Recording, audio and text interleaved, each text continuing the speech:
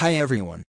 In this video, we're going to take a look at how you can turn on and turn off messages notifications on the Samsung Galaxy Z Flip 5. From the home screen, open up Messages.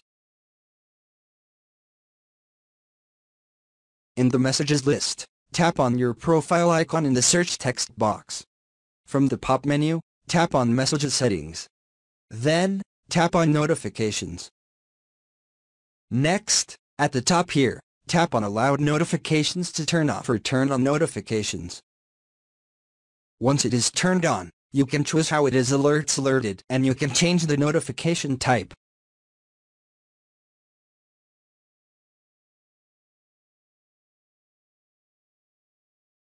And that's it. Thank you for watching this video. Please subscribe to my channel for more videos.